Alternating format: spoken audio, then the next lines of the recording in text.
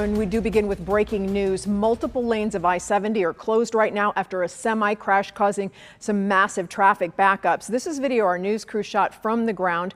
This crash is off of Van Brunt, and right now we're working to get more details about exactly what happened there. KMBC 9's Matt Evans is joining us live with the latest from there. So Matt, what do we know so far?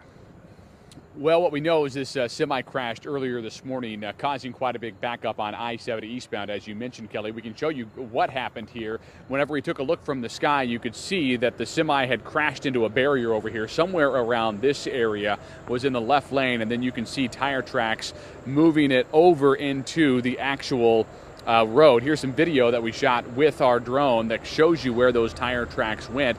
You can see that it kind of cut across a few lanes of traffic and then went up into an embankment here.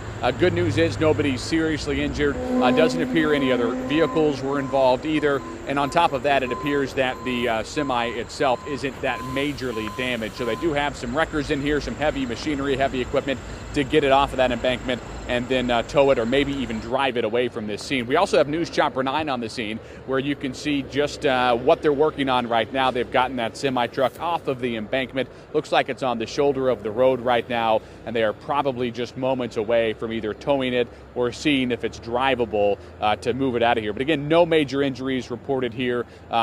Looks like only the semi-truck was involved, and it also looks that like this road is going to be opened up sometime in the near future. You can see still one lane getting by right now, causing a big backup out of downtown coming into the eastern side of Kansas City, I-70 eastbound just past Van Brunt. But again, should probably have this opened up in the next 20-30 minutes or so based on the work that police and wrecking crews have done here.